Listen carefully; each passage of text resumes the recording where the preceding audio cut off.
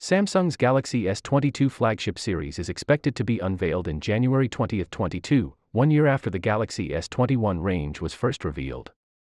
Or, as some reports indicate, it will be released this year. Regardless, the Galaxy S22 trio is still cloaked in mystery, at least for the time being, despite recent leaks and reports that may have cast some light on the forthcoming series. Nothing has been formally confirmed thus far, but rumors continue to circulate, and odds are that at least some of them are true. Now let's get right into it. Here's everything we know about the Galaxy S22 series, or think we know. Keep in mind that this isn't a complete list, and it will be updated as additional information becomes available. First, we are going to look at the display specifications of the Galaxy S22. The Galaxy S22 and Galaxy S22 Plus are expected to have somewhat smaller displays than the Galaxy S21 and Galaxy S21 Plus, according to previous speculations. According to the same sources, the Galaxy S21 Ultra would keep its 6.8-inch display diagonal and will be the only model of the three to have an LTPO backplane. The Galaxy S22's display is expected to be between 6.06 and 6.1 inches, while the Galaxy S22 Plus will have a display between 6.5 and 6.6 inches. Although resolution and refresh rate specifications remain unknown, all three flagship models are almost certain to support 120 Hz refresh rates. Now looking at the Galaxy S22 series camera features.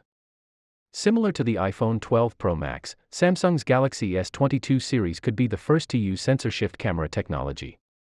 This method stabilizes the sensor of the camera rather than the lens, resulting in higher image quality and stabilization. Furthermore, the Galaxy S22 could be Samsung's first flagship series to use cameras created in conjunction with Japanese optical giant Olympus, although the specific purpose of this supposed collaboration, if it exists at all, is unknown. If you are enjoying this video and want to get the latest updates on the Galaxy S22 series, then hit the like button and subscribe to this channel. We post new videos every day.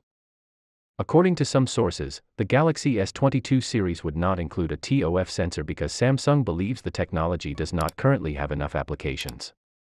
Moreover, the Galaxy Z Fold 3 introduced the under-display camera technology in August, although the Galaxy S22 series is unlikely to use it.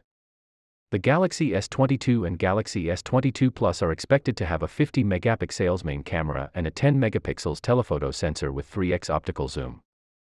And while the camera arrangement is unlikely to receive significant improvements in some aspects, it could benefit from its continuous zoom capabilities. According to rumors, the Galaxy S22 Ultra will have a 200-megapixel camera, likely the Exynos HP1 that was shown in September. Now talking about what we expect the Galaxy S22 series hardware to be like.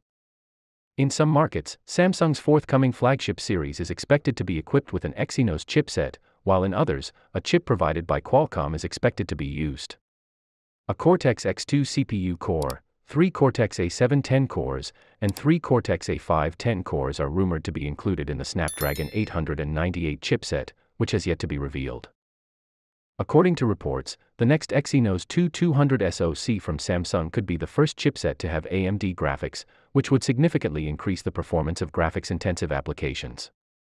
This chipset, which was developed by Samsung Labs using a 5nm technology, is intended for use in both smartphones and laptops, according to the company.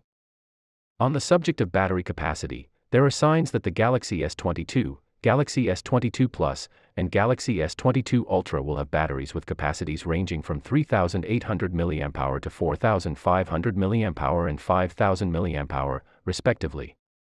Also important is the fact that all three phones should be capable of fast charging as well as wireless charging. For the first time in the Galaxy S's history, Samsung is said to be bringing Qualcomm chips to Exynos markets and vice versa, according to industry sources. In India, the Galaxy S22 series could debut with the Qualcomm Snapdragon 898 processor, while Verizon Wireless may opt to introduce the Exynos 2200 processor in the United States. Now to the design of the Galaxy S22 series.